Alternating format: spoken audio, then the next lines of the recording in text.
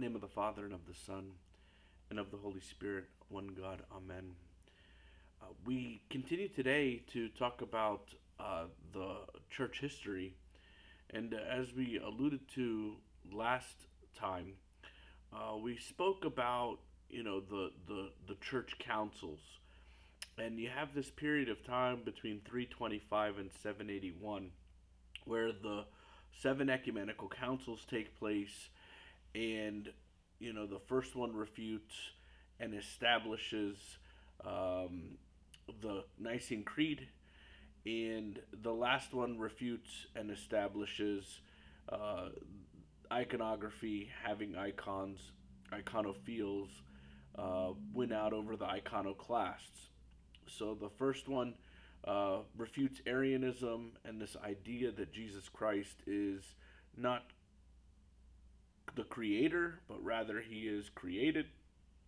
The last of the controversies that gets resolved in the last of the councils, it basically says that we can also depict him, and then his beloved saints, and that worship and goes only to God, and that we venerate the one true God and all of his saints, giving them there's a marked differentiation between veneration and worship.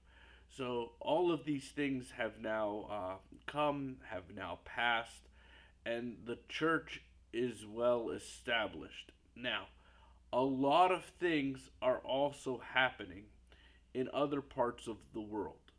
So I'm going to kind of go back and forth a little bit geographically to give you an idea of what's happening. In the Arabian Peninsula, around the time of 600, you have a guy named Muhammad who comes into the world, if you will, and he brings a new religion to this Arabian Peninsula.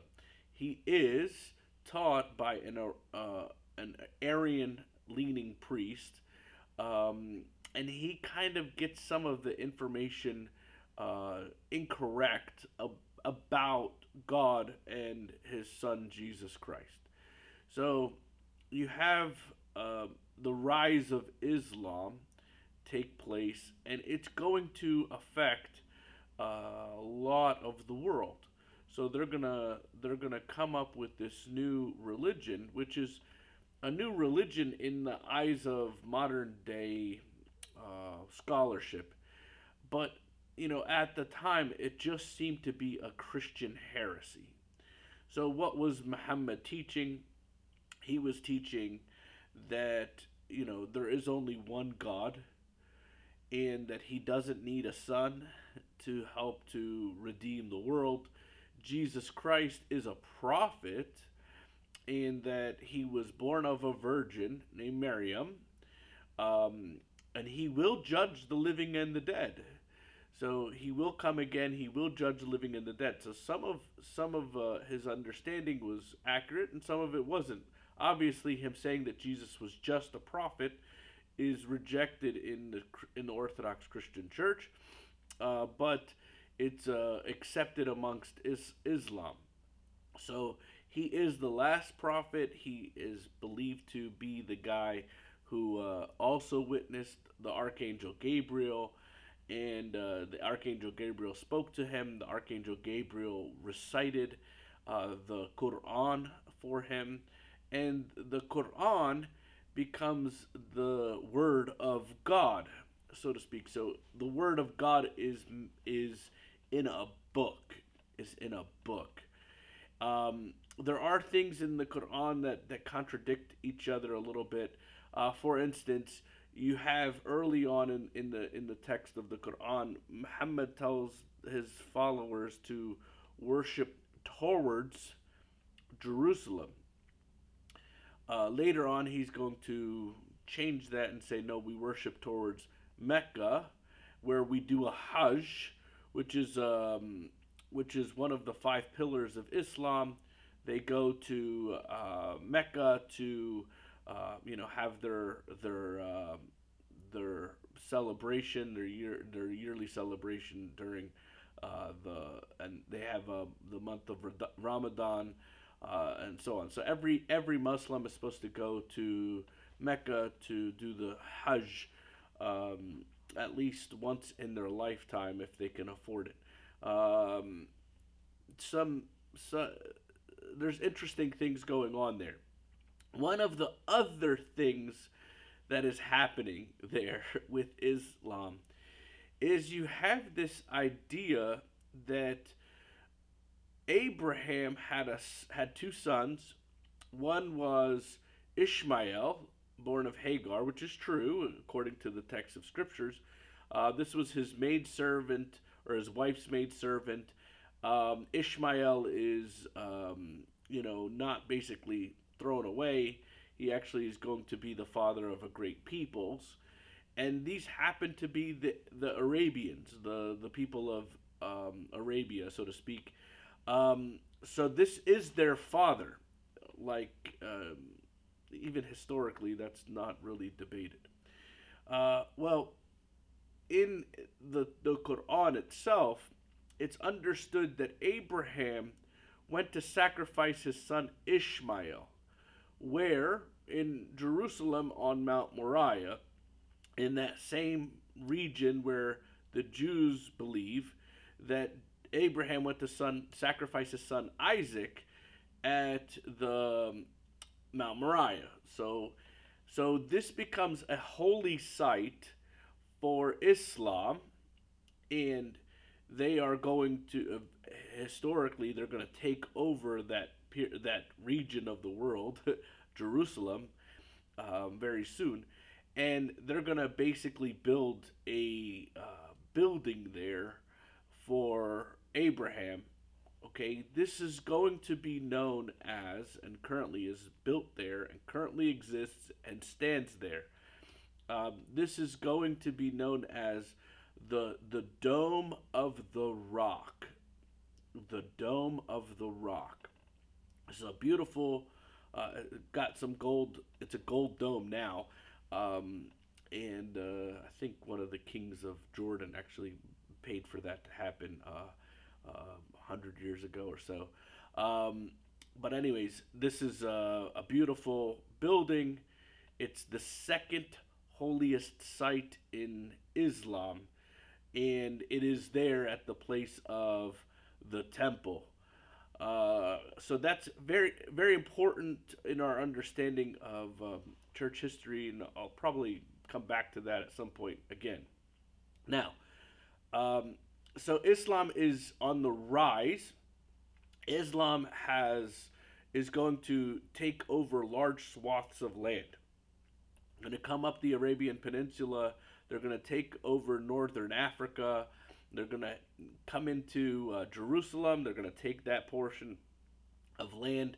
A lot of Syria is eventually going to fall. Our Church of Antioch is kind of heavily influenced by Islam. Rather, they're going to be taken over. The city is going to be heavily influenced by Islam, rather. Damascus is going to be taken over by Islam. Syria. The northern Africa is going to be taken over by Islam. Islam is going to go all the way in to Europe by way of Spain, and they're gonna infiltrate as much as they can. They're going to do a lot of converting people, conversions. They have a system that they work out. And you're going to have a lot of different Islamic influences, but for all intents and purposes now, you have the Arabs coming up and doing their thing.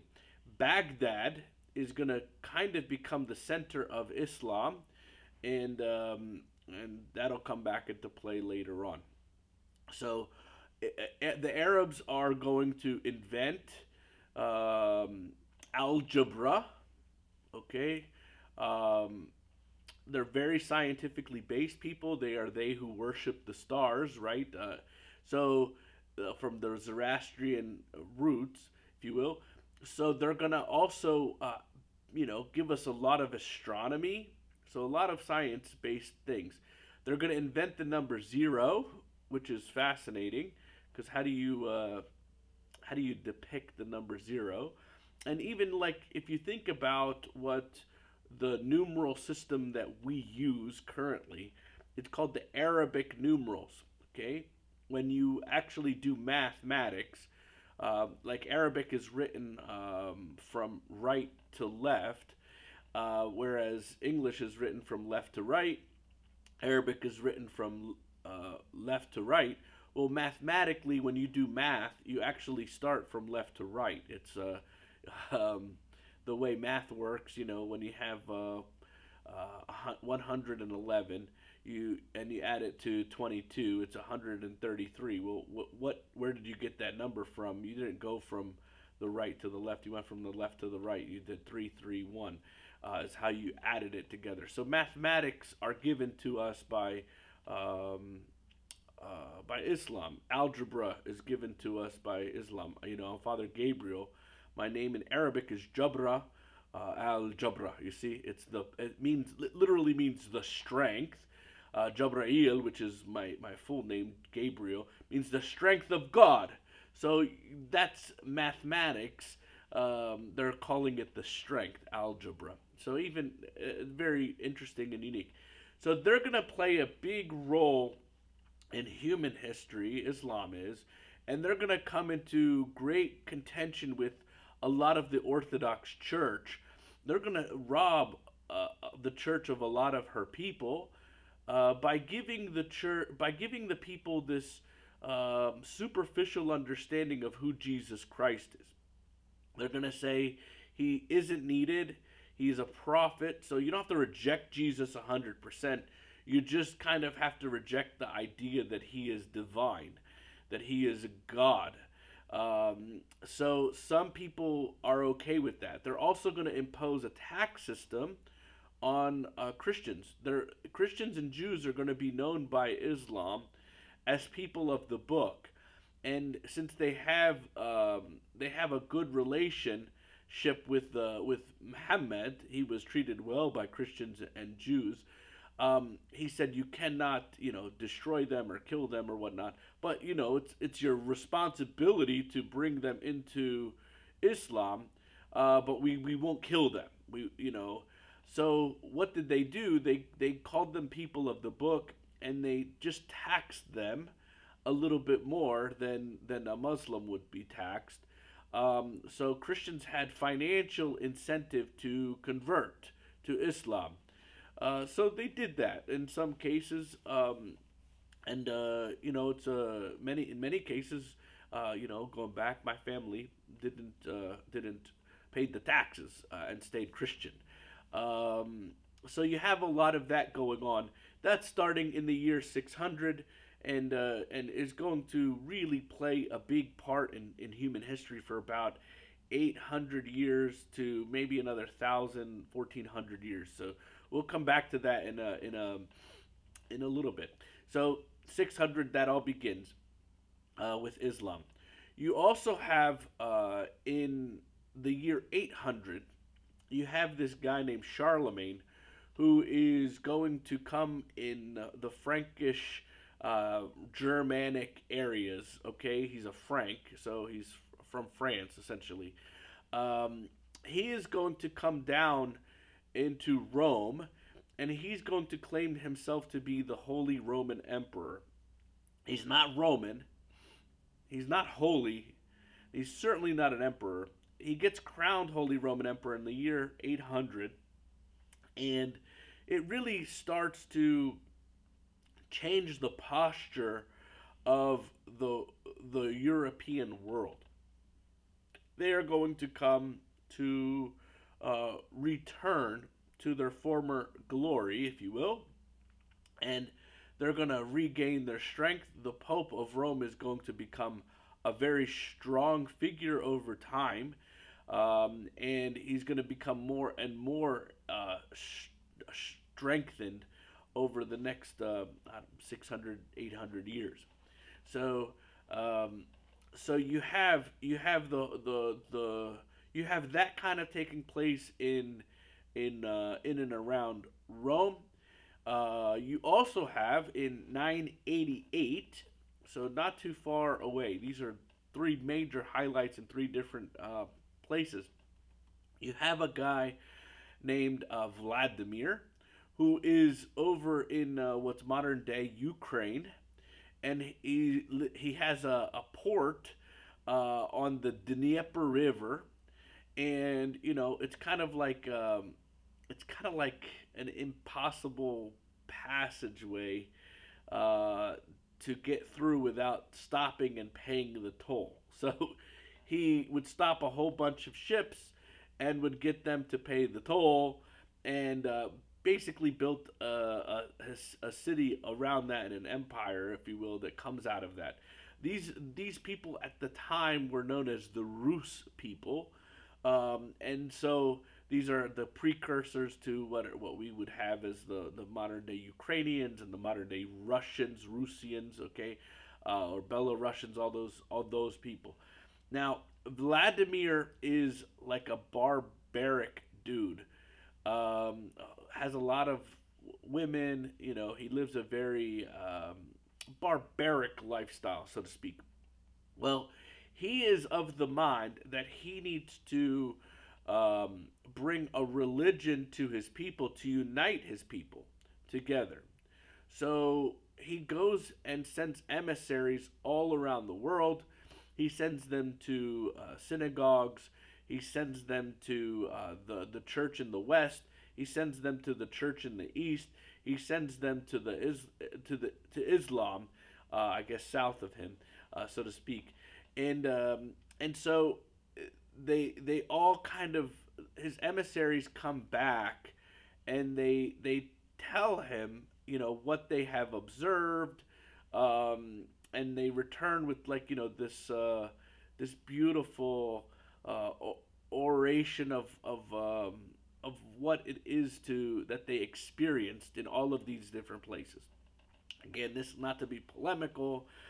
This is a paraphrase of the quote from history, and they basically said that when they went to Islam, they couldn't drink.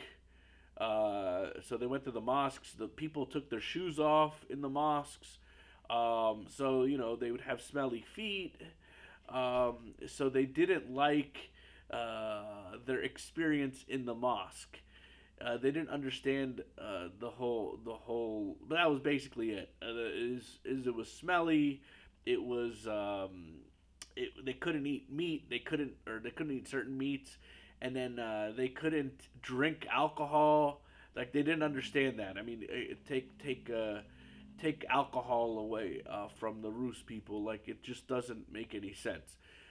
So they went over to the Jews, and they went to the synagogues, and they didn't like the experience there either. And then they told them that all they were doing was weeping that they had lost the temple, that their God dwelt in the temple, and then their God, the temple was destroyed.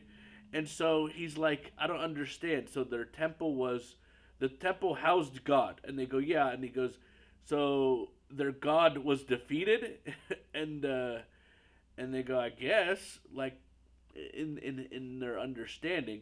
He goes, well, if either their God was defeated or their God abandoned them, um, either way, they can't be the true faith that I would bring my people into. Their God was either defeated or abandoned them. Okay, so that's an interesting conversation they had. So they went to the church in the West, and they thought well enough of it, um, but it seemed a little pretentious, I guess. I don't know what the word was in the text. They went to the church in the east, which is basically centered in Constantinople. They visited the Hagia Sophia. They went into this beautiful edifice that isn't rivaled anywhere in the world at that time. This is 988. So they go. We went there. They probably brought out the best of the chanters, or the best choir, or and it was beautiful liturgy from the east, and it was probably the emperor was there, and it was very, very ceremonial and wonderful. But they said that we did not know whether we were in heaven or whether we were on earth, but we knew that God dwelt there. And plus, his grandmother, Olga, had already embraced this faith of the Eastern Church, and so she's already embraced it. So you might as well. So he thought well of their report, and he embraced the faith, and then brought all of the people into the Eastern Church. They were baptized. They were baptized in the river, in the Dnieper River, and then this is known as the baptism of Rus in 988.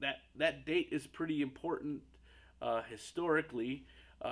Notice it's 1,000 years after, and they embraced the Church of the East. Okay, not the church in the West. So a few years later, okay, like 60 some years later, we're going to have another big event that's going to take place. And that is known commonly in the Orthodox Church as the Great Schism, or historically speaking, as the Great Schism. This is pointed to as 1054, 1054. And what happened then was there was no pope in Rome at the time. There wasn't a pope at all in Rome. And what happened was the the there was a cardinal that had come to Constantinople, and his name always escapes me, but his last name is Humpert. Humpert, and Cardinal Humpert, he comes, and he basically excommunicates the Orthodox Church of the East, the Church of the East in Constantinople, from the Church of the West. And what he does is he slaps what's called a papal bull. So like this letter, an official a letter from the Pope, which seemed to be forged, historically speaking, because there was no Pope in Rome at the time. So he basically slaps this bull of excommunication, citing that the Orthodox Church in the East has done three things differently that are cause for separation. The first is that the Orthodox priests wear beards. Okay, they have beards. I have a semi beard with my goatee. Orthodox East beards are like a big part of it. The Orthodox in the East, the church in the East, the priests marry. Whereas in the Roman Church they are clean shaven, and they are celibates. Okay, which is something that developed in the West exclusively. So they wouldn't allow their priests to marry, and because I think part of it was based on having daily masses. So you really can't have relations with a woman the day before your wife. The day before. Also, maybe part of it was just inheritance and inheritance law. That the priests would give their kids their inheritance instead of leaving it to the church, kind of thing. So those maybe are the reasons for that. Whatever. Those are two major reasons, but the big one is this idea called the filioque. The filioque. And what happened in the filioque, he claimed that the Orthodox removed the filioque from the Nicene Creed. He claimed that we had removed it. Well, the honest truth of that is no, they added it to the Nicene Creed in the West. And they did it with good intention, good reason, it seems. And it probably started in Spain to combat some of this Arian heresy that's still continuing to be propagated in that region. And maybe with Islam pushing up and pushing in as well, you have this idea that Jesus Christ is not equal to the Father, okay? And, and they pointed to the creed and said, see, if the Holy Spirit proceeds from the Father only, how can you say that Jesus Christ is equal to him? So they said, oh, well, the Holy Spirit proceeds from the Father and the Son. In order to combat that heresy, they created another problem theologically. This is going to be addressed in the 8th or 9th century by one of our great saints named Saint Photius, who was the Patriarch of Constantinople for many years, and it was called the Photian Schism. They kept trying to get him out of there because he was so smart, super intellectual, and basically told the Roman Church why the filioque doesn't work theologically, why you cannot add "and the Son" to the filioque. Nevertheless, it was adopted in Rome after it was adopted in Spain. It made its way into the church in Rome, and now the Orthodox in the East, so to speak, are in 1054, are now being accused of removing it from the creed, when in all reality, they added it to the Nicene Constantinopolitan Creed. Okay, so what ends up happening is you have like a semi-division taking place in the Orthodox Church and the Roman Catholic Church in the West. Now, there was a patriarch in Antioch named Peter, I want to say the second or Peter the third. In 1054, he only was there for 5 years. He just happened to be the patriarch in 1054. And he wrote a letter to the Pope, and he said, hey, we have our priests, they marry, your priests are celibate, not a big deal. We have our priests, they wear beards, your priests are clean shaven, not a big deal. We don't have this thing, the filioque, that the Holy Spirit proceeds from the Father and the Son in our creed. I don't know where y'all got it from, but certainly this isn't a reason for us to divide over. That was his idea.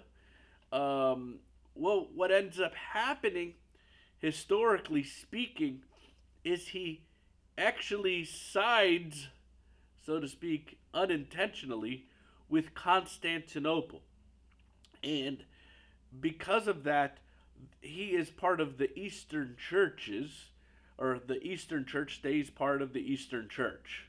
Constantinople, Antioch, Jerusalem, Alexandria.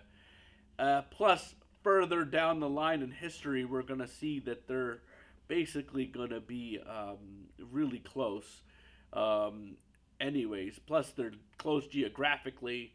So you have this schism that happens. It's known as the Great Schism. Now, if you remember, historically speaking, what's also happening from the West, and I can't remember exactly what dates they are, but it's around this time, you have this movement of where the West is getting its swag back. Well, how do they get their swag back? They gotta go and get money from certain places. Well, who has the money? Let's go and reclaim Jerusalem. So they reclaimed Jerusalem from Islam a few times. These are known as the Crusades. They in 1204 they get lost and they make their way to the imperial city called Constantinople, and they come as friends and they leave as enemies. They basically sack the city of Constantinople in the name of God and leave the city bloodied. This is known as the sacking of Constantinople in 1204, and this really is bad blood between the Orthodox East and the Roman Catholic West.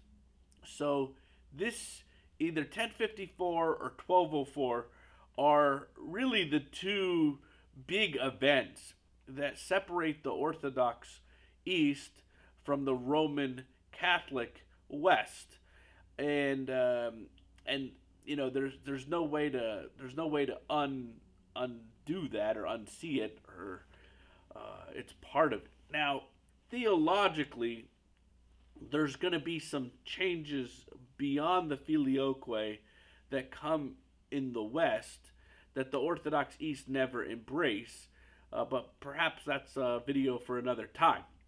As far as historically speaking, the Orthodox Church is now centered, if you will, in Constantinople. You have a lot of Islam influencing these other three churches. Antioch, which is going to move in the 12th century because of the Turks, who are basically Islam, if you will. They're going to kick them out, if you will, of the Christians out, and they're going to reestablish themselves in Damascus. So the Patriarch of Antioch is now in Damascus, and he has been for, 800 years, something along those lines. But that's the same bishop. Everyone acknowledges and accepts that he's the Bishop of Antioch, and even though he's headquartered, if you will, in Damascus, now known as Syria. So that's what's going on in the Orthodox world, or around the world, if you will. If you remember your European history, because Europe is going to really establish itself by getting a lot of this gold. They're gonna really establish its wealth, and you're gonna have a lot of kings really vying for power against the Roman Church, in your European frame of mind. The East is still keeping on. So the church has still been vibrant up until now. The church is now pushed into the Rus lands, and two guys named Cyril and Methodius have now invented an alphabet called Cyrillic, so that the people of Rus can now actually read the scriptures and know the text of the scriptures, and read and learn and be enlightened themselves. You're also going to have a part of the what's going on in the world when the Roman Church really pushes their agenda, or really whatever, that region, Europe. Let's just say Europe as a whole. They're going to push the Muslims out. They're going to be known as the Moors. They're going to be pushed out into Morocco, okay? Certainly out of Spain. So you see in Spain, it's got a lot of Arab influence, even in architecturally, so to speak. And it's beautiful for sure. But part of pushing the Moors out, they're going to now be able to translate a lot of the the pre those enlightened those those what are they called? The Plato, Aristotle, Socrates, those Greek philosophers. There we go. They're gonna be able to translate into their own language from the Arabic back into the Greek and into Spanish, and German and French and English. These philosophers, and they're gonna push the Moors out, and what's left there, you know, uh, plenty of wisdom philosophically, plenty of astronomical wisdom from the Arabs, centered in Baghdad. Remember, but also maybe, and I've heard two different ideas here, um, that when they sacked Jerusalem, that they also got these philosophers and brought them back. And this is really what's going to cause the Enlightenment. They're going to start thinking philosophically, and it's going to enlighten them. And then you're going to have the enlightened despots, those rulers that are, enlightened now. And you're going to go through this huge revival period in the West. In the West. Now, Islam has basically devastated the Orthodox Church, except for in Russia, which is it's flourishing like crazy in that region of the world, and it's a huge, vast empire, and you have a lot of this vast empires that are actually now taking form around the world, and colonial expansion and so on, right? All of that is now starting to take place in the world. Now, what's going on with the Arabs? What's going on with the Greeks? Well, they're under the Turks, who have the Turkish Empire, under a lot of their strength, and the Turks are going to basically cause the fall of Constantinople. And that great city, which has been fortified with the moats and so on, like that I told you, the Theodosian walls, which I hope you looked up and sought to find the information about them. They found a way to destroy them and basically get into the city and take it over. This was the fall of Constantinople in 1454, and the way that they did that was they got a cannon. They got their hands on the cannon, which was invented by a Christian, and he initially went to Constantinople, to the emperor, and said, "Hey, I have invented this. I'd like to sell it to you exclusively for, like, I don't know, let's say $1 billion." And the emperor didn't have $1 billion to spend on it. He wanted it, but he couldn't afford it. So the empire had declined to this point, and so he needs a buyer for his product, the cannon. So he goes to Sultan Mehmet, who is the sultan of overseer of all of the Turks, and he goes, "Hey, I have this cannon. I'd love to sell it to you for $1 billion." And he goes, "If you can get it to me by such and such a date, I'll give you $4 billion." Like fourfold what he wanted from Constantinople. And that was basically the end. Once they did their, I think it was almost a 60-day siege of Constantinople, almost gave up, but they ended up pushing and persevering and taking over the eastern part of the Roman Empire completely, and that put an end to what's known as Byzantium.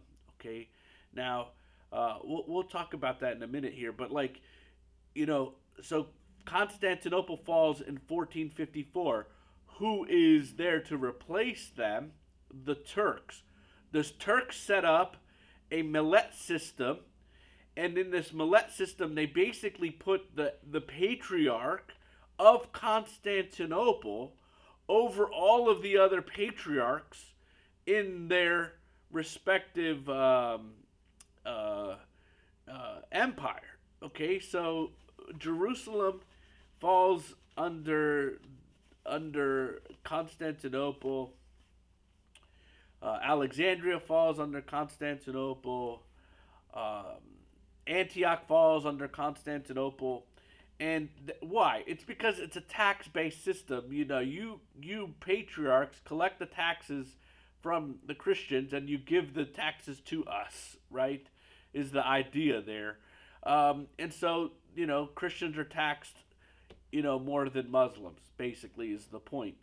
And so to basically continue this movement towards convert to Islam, and you won't have to pay taxes because we can't kill you because you're people of the book idea. So, so that's kind of the way that's going, that's taking place, if you will, and so now Constantinople has fallen, and the Orthodox Church, I would say, is kind of like stuck under this system for, man, quite a while. Now, Islam is going to keep making its push into Europe, and by the grace of God, by literally miracle of God, like rain fell, like severe thunderstorms and rains. Um, Islam might have penetrated Europe much sooner than it is now, and they actually in Vienna were able to withstand their attacks, when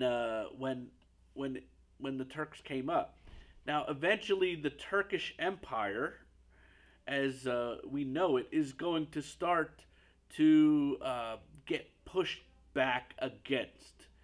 So what's going to happen is in, I believe, 1821, if I'm not mistaken, the Greeks are going to fight for their independence from the Turks, and they're going to win on March 25th, which is Annunciation. So that's going to be their Greek Independence Day from the Turks, which is going to be celebrated to this day on the great feast of Annunciation. This was prophesied, by the way, by Saint Cosmos of Ayatollah. He said it was when it was a double feast. It actually was the day that it was Pascha and Annunciation that year, that they would get their independence from the Turks, and that's what happened, which is really really fascinating. So, so the Greeks are going to get their independence from the Turks, but Constantinople isn't going to go back to the Greeks, so to speak. It's still going to be under the Turks, and the Patriarch of Constantinople is still going to basically be influenced, so to speak, by the law of the Turks, so to speak. So what's going on in the world, right? Well, if you remember your history again, in 1492, Columbus sailed the ocean blue, right? So he comes and he discovers the New World, and people are starting to migrate over there from Europe, not from under the Turks. They're migrating there from Europe, so that's taking place in the West. So those people from the West are starting to migrate to the New World, America, to establish themselves, reestablish themselves. Why? They were tired. Some of them were tired of this weirdness going on in their churches. Um, you had this the Anglican Church kind of spring up because King Henry VIII wanted a fourth wife or something like that, and the Pope refused it. So he, did away with the Pope and made himself the head of the church, of the Anglican Church. You had this movement with Martin Luther.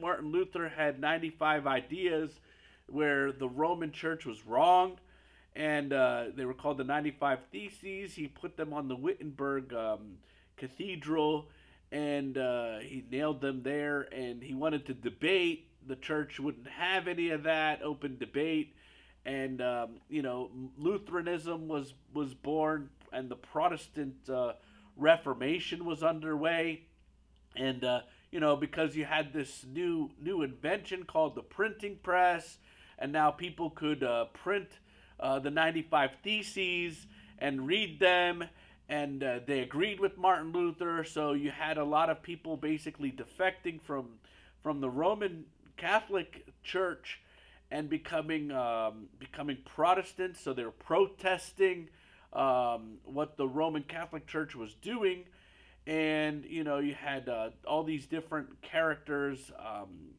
Zwingli and Calvinism with John Calvin and so on, and all these different branches of Protestantism kind of springing up, and they were somewhat persecuted, if you will, for being Protestants, or not being certain Protestant in certain regions. So where did they go? They went to the New World and established themselves where they could have religious freedom. You remember the Pilgrims. They wanted to worship a certain way against differently than the Anglican Church or something along those lines. So a lot of people coming from Europe, coming to the New World and establishing themselves. They're not coming from the Middle East.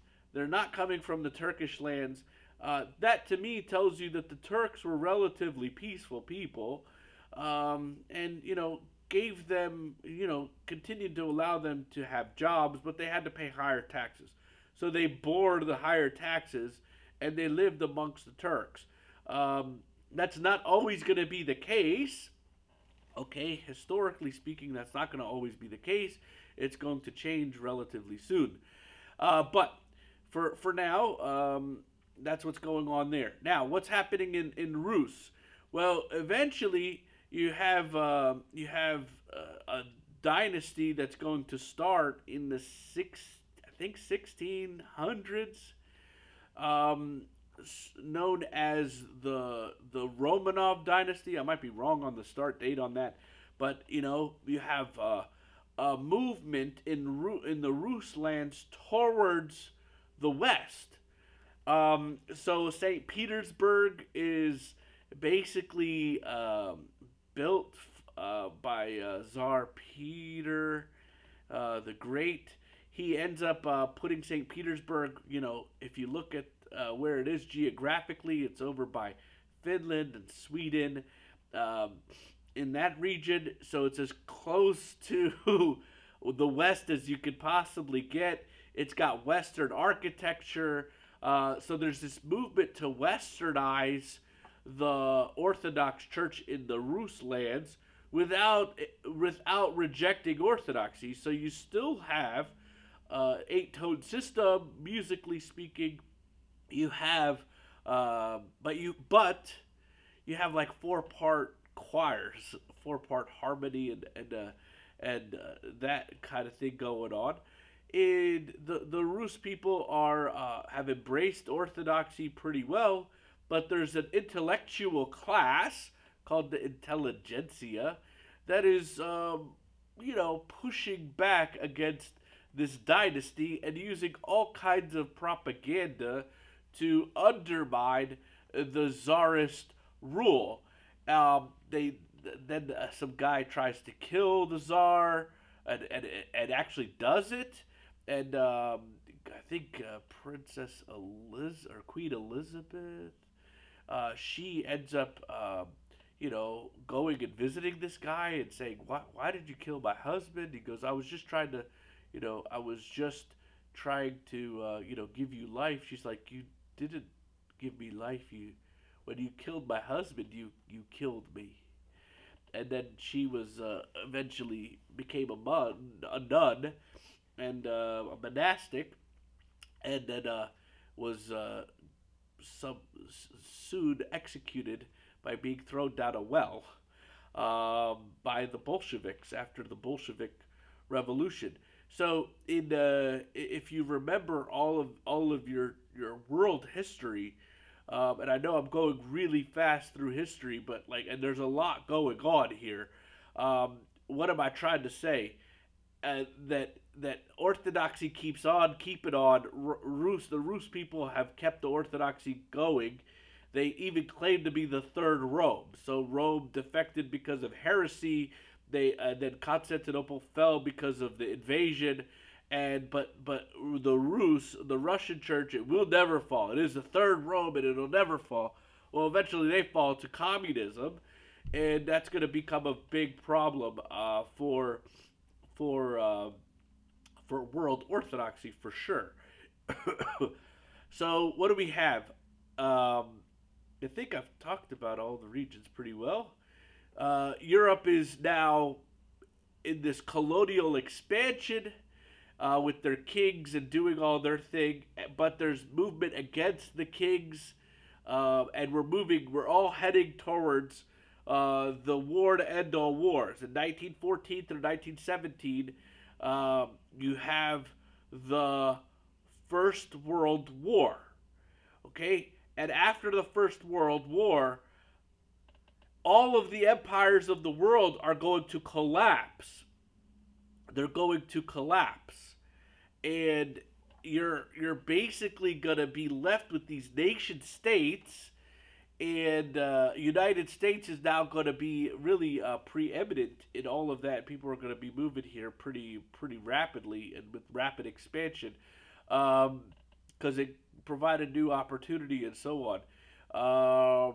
So what's happening in the world of orthodoxy? Well, but still until that happens, the Arabs are not coming here. Well, in 1860, roughly, the Turks have now they're going through what's a period of genocide. Is kind of the best way I could put it. They kill a whole bunch of Greeks. They kill a whole bunch of Armenians, and they are killing a bunch of Arabs too. The people of Syria, in Damascus specifically, they're going to be hunted down by the Turks. And so they're going to flee for their lives. Many of them are going to go to Beirut to basically preserve their lives. Many of them are going to die, including a beloved saint of the church named Saint Joseph of Damascus. He is going to be the spiritual father of the parents of Saint Raphael of Brooklyn. So Raphael of Brooklyn was in his mother's womb as they fled for their lives, leaving Damascus, Syria, and going to Beirut, where now Lebanon. Okay, and he's born in Beirut. After things die down, and they come back, seeing their church completely devastated, destroyed. Saint Raphael's parents helped to rebuild the church in Damascus.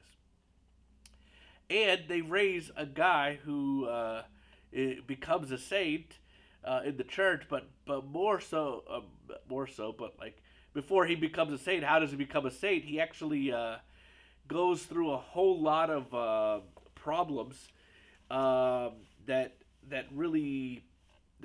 he's privy to, because he's like this Greek educated Arab speaker.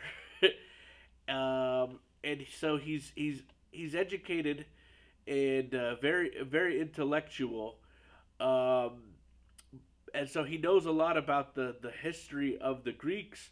He knows a lot about the history of the Turks. He knows a lot about the history of the Arabs, how they all kind of work together or work against each other.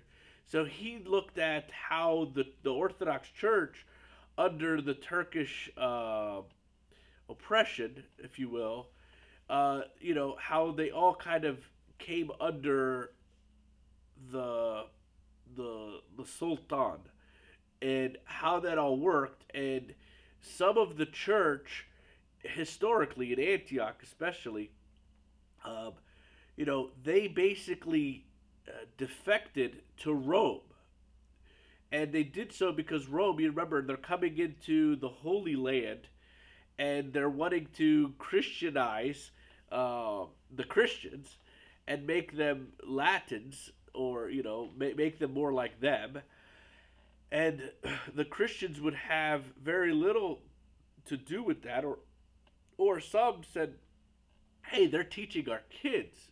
What are you doing for us, being under the Turks?"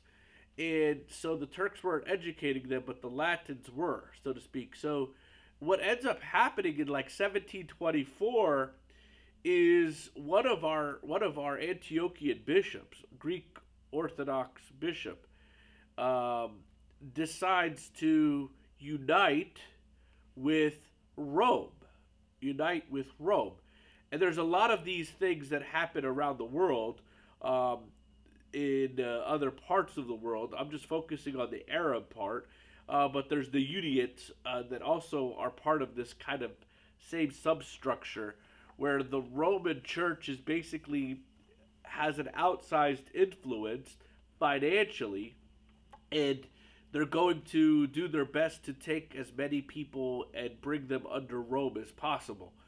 Even though they're historically Orthodox, Eastern Orthodox lands, and they geographically should not be penetrated by the West, and the Roman Catholic Church of the West, so to speak.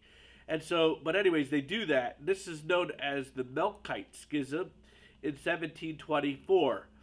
So the churches that are in this country, so to speak, that are known as Melkites, are basically have everything about them that's Orthodox in form and theology, most for the most part, but they united with Rome in 1724, and the Patriarch of Constantinople protested and said, "You can't do that." So he put a Greek bishop, a Greek speaking bishop, over the Greek Orthodox Church in Antioch, and that Greek guy is basically over the church for 175 years, from 1724 to 1898, 1899. And part of the argument that Saint Raphael makes is that that's not okay. The same thing happens in Jerusalem, and that guy is a Greek speaker. I can't tell you about Alexandria. I'm not really too sure about the church, but I believe that's the case also there. But the two churches, Jerusalem and Antioch, which I've done a lot of studies on, they they both come under Greek speaking bishops, and the Brotherhood of the Holy Sepulchre in Jerusalem. You can only have a patriarch from the Greek that speaks Greek. That's basically Greek. Okay, that happens historically in time, and so the Greek Orthodox Church of Antioch, it seems to me, and I can't prove it, okay, but it correlates with when Saint Raphael was in Russia, and he complained. He got kicked out of Antioch because he complained that one of the patriarchs practiced some simony, okay, and basically bought his seat into into the Patriarchate, and because of that, he was basically sent into exile to Russia, where he is basically spent a good bit of his time deep into Russia, and probably had the ear to some degree of Tsar Nicholas II, because we know that Saint Raphael of Brooklyn um, received his pay from the Tsar. And we know that he actually, when he was sent to America to basically be the lone priest for all of the people of New York, but all of the people of America. So he's the only Arabic speaking priest, and he was sent by the Russians to America, that are still under the Tsar at the time, and he comes here in 1895, and he comes with other Russians via, I believe, Europe. He comes, I think, from England, if I'm not mistaken. He traverses all of Russia, comes over to England, gets on a ship, and comes to America. The rest of his party, I think he had his own deacon with him, but the rest of his party continued on to San Francisco, where they were establishing the church from Alaska and so on. The Russians were, since Alaska was part of Russia at the time. Eventually gets bought by America, and anyways, the Saint Raphael of Brooklyn comes to America in 1895. He stays here the whole time. He dies in 1915 during World War One. He dies. Okay, we believe it was a heart attack, if I'm not mistaken. And he, in his time here, he gets consecrated a bishop. He's the first bishop actually consecrated on U.S. soil. He is the Arabic speaking bishop, but he also knows Greek because of his formation as a kid. He also speaks Russian because of his, he spent time there after he protested against the Patriarch of Antioch. In 1899, the Church of Antioch is given back over to Arab-speaking bishops. So ends the Greek-speaking reign over the church in Antioch. The same thing does not happen for Jerusalem, though I believe that Saint Raphael was probably working the Tsar over. Can't prove it again. To bring the Russians more into control over Jerusalem, to basically give the Arabs back control over Jerusalem as well. Can't prove that, so it never happened. At least up until today, it hasn't happened. So there you go. So Saint Raphael comes to America. He establishes 30 churches in this country, crisscrossing across America. I think he goes to Mexico once. He goes up to Canada as well, and makes a whole bunch of trips, and baptizes and marries people off. He then, as a bishop, his first the first guy he ordains a priest is a priest named Father Nicola Yanni. There's a lot of movement maybe towards telling his story. He died of the Spanish flu during the 1918-1919 Spanish flu epidemic, and then Father Nicola Yanni becomes, goes and crisscrosses the way he saw his spiritual father crisscross across the middle America, and basically take care of a whole bunch of people in that region. But he was based out of Kearney, Nebraska. Okay, so our people came to America, the Arabs did, and they basically were peddlers, and they basically were in the cities, go into cities, get the goods, and then peddle them out to the countryside and sell them to the people in the countryside, and that's how they made their living. They did relatively well for themselves. They got here at the right time, put their kids through education, and then you have, like, the war that happened in 1914 to 1917, then the pandemic that happened in 18 and 19, then the Roaring 20s where everything was going good. Then you have a Great Depression, followed by World War II. So that's again historically what's going on. What are our churches here in America doing? We're establishing ourselves. Notice though, our Protestant brethren had gotten here much sooner. Our Roman Catholic brethren from Europe had gotten here much sooner. So now we're establishing ourselves on ethnic lines. And so we have Arab churches, we have Greek churches, we have Russian churches. Well, the Russian people have now have basically abandoned Christianity after the Bolshevik Revolution after World War I, and they're going to fall into their dark ages and basically embrace communism over there for 70 years. And the communism is going to destroy the Orthodox Church in Russia.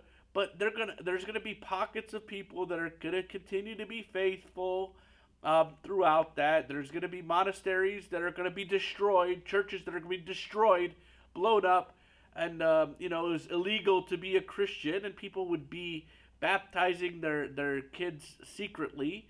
But many priests die, not willing to give up their faith, including the Patriarch Tikhon of Moscow, who was here in America, establishing churches here himself, had Bishop Raphael under him, and Bishop Raphael was under the Russians. So the Arabs were under the Russians for that 20-year period. Well, everything's going crazy around the world with the war, and then Russia falls, and so we have half of the Arabs want to stay under the Russian Omophorian, the bishop's stole, right? And the other half of the Arabs are going to say, no, we need to be under Antioch. That's our mother church. So what happens is there's a Rusi Antiochi split in the church in America, where half of them want to be under Russia, half of them want to be under Antioch. Then eventually, they all go under Antioch because Russia is theologically bankrupt at this point, so you can't really unite with them. They're our arch enemy, so to speak. You have, as far as America goes. So the Arabs embrace Antioch again, but the Rusi Antiochi split ends up being a New York Toledo split. So there's two bishops that were consecrated bishops at the same time, and you had to pick a side as to which bishop you were going to be under, and so that happened. Metropolitan Philip of blessed memory, thrice blessed memory, he is going to eventually unite the archdiocese in America under his Omophorian of the Antiochian church, so all the Arab-speaking churches, so to speak. And also that in the 80s, he's going to bring in a whole host of what's known as the Evangelical Orthodox churches. It's this conglomeration, if you will, of Protestant evangelical Christians who decided that they needed to reestablish the church. They looked to the east and the west. They discovered that the Orthodox East were faithful to the scriptures, and that they rediscovered a lot of the early church writings post Bible. So like Clement and Saint Ignatius of Antioch, Polycarp, the Didache. They rediscovered a lot of these uh, articles and documents, and they really started to reestablish themselves as Orthodox. But they never had a bishop, so they came under Bishop Metropolitan Philip in the 80s. It was a great uh, uh, influx of evangelical Orthodox into the church. Many of their churches are very now well established for the last 30, 40 years, and and they came into the church. So Metropolitan Philip did a lot of growing the church um, in many ways, but he also established really early on in his bishopric. He established the Antiochian village, which has helped produce a whole lot of priests. Since then, we've branched off and had like 6 or 7 regional, maybe 10 regional camp programs in our archdiocese. Bishop from the we also established a lot more churches and missions over the last 50 years or so. So we've grown quite a bit as an archdiocese, and the archdiocese is now comprised of close to 300 churches and missions, and we have about in 2014 we had Metropolitan Joseph come in to be our metropolitan after Metropolitan Philip reposed in the Lord. And Metropolitan Joseph has continued to grow the archdiocese and administer it as well as possible. There are several more bishops in our archdiocese, so we fall here in Atlanta under the geographical diocese of uh, the Diocese of Miami and the Southeast are known as DOMC. And so we fall under currently under Bishop Nicholas, who's our bishop, and then we have other bishops as of this taping. We have Bishop Basil, who's fixing to retire. He oversees the Diocese of Wichita and Mid America. You have Bishop Anthony. He oversees the Diocese of Toledo and the Midwest.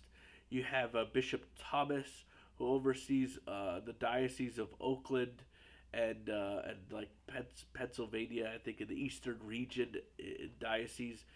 Bishop John, who oversees our Western Rite churches as well as Boston and or the New England region of the country, and we have Bishop Alexander, who oversees Canada. We have Metropolitan Joseph, who oversees New York, Washington, D.C., that eastern region again, that diocese. And also, he oversees the West, so California and Oregon, and all the way up to, and also the Alaskan diocese. Um, so there's I think 10 dioceses in our archdiocese, and they're overseen by the different bishops, and the bishops do their best to visit their churches once a year, maybe twice a year, um, and uh, come and edify the people.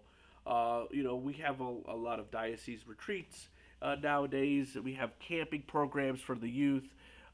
We have a good Sunday school curriculum that's been pretty well established. Most of the churches have converted to English speaking exclusively. Some will continue to do Arabic. Um, some are also doing some Spanish, depending on the region of the country. We do mostly English, a little bit of with a little bit of Arabic sprinkled in. Our parish here was established in 1921, and so we just missed the Saint Raphael um, establishing us, um, but definitely has seen a lot of different things over the last 100 years. Mostly made up of and comprised of Syrian and Lebanese immigrants at the time. Now is comprised of probably a half Middle Eastern descendants and half American, or non not exclusively coming from an Orthodox country. Um, is probably the composition of our parish here in Atlanta, Georgia. Uh, Nevertheless, I mean, we this is kind of the story about Christianity, how we got to be here in Atlanta, Georgia. I am the presiding priest, what's known as the proistamentos of Saint Elias here in Atlanta. Um, and I've been here for several years now. God willing, I'll continue to be here for several years. My immediate predecessor was Father Michael Evans, who is an archimandrite. I'll talk to you guys more about that in the near future. But Father Michael did a lot to establish the new building of the church, to build this uh, magnificent hall, a magnificent office space, and Sunday school classrooms. Did a tremendous amount of work with regards to the church over the last 15 years. Those are the physical manifestations that he had done, as well as many of the spiritual benefits that he has bestowed upon the multitudes of the parishioners that have been here. Um, you know, I have with me currently Father George, who is retired and detached. He comes from Jerusalem Patriarchate, and then came to Antioch maybe 20 years ago here in America, by way of New York. Spent time in two different parishes there, then retired here to Atlanta. Uh, and we also have Father Habib currently, and he is a working priest. He works full time job outside of the church, and he is a a wonderful guy. He came from Peoria, Illinois, previously. Before that, he came from Lebanon, and he's been with me for a while now. And I have two deacons, Deacon Simeon and Deacon Daniel, and they've been here for a while as well. As deacons, I believe they've been here for 5 or 6 years each. Um, so it's a many blessings in this community. We have a wonderful chanters and just a really nice, good, vibrant church, as I'm sure you see. And we're just thankful. We'll keep doing the work of the church, because the church is still a living body. It still is alive and well, and Christ said to us, "The gates of hell will not prevail against the church." And so far, and a lot of hell has done a lot of work against the church. So far, we see that the Orthodox Church has preserved what it has been given, and we continue on to continue on. Father Boniface, of my beloved pastor from St. Philip, used to always tell me and remind me, Father, you just keep the faith. Just keep the faith. With that, I will meet you all next time. We will talk about the calendar, how we actually keep the faith. God bless you. See you next time.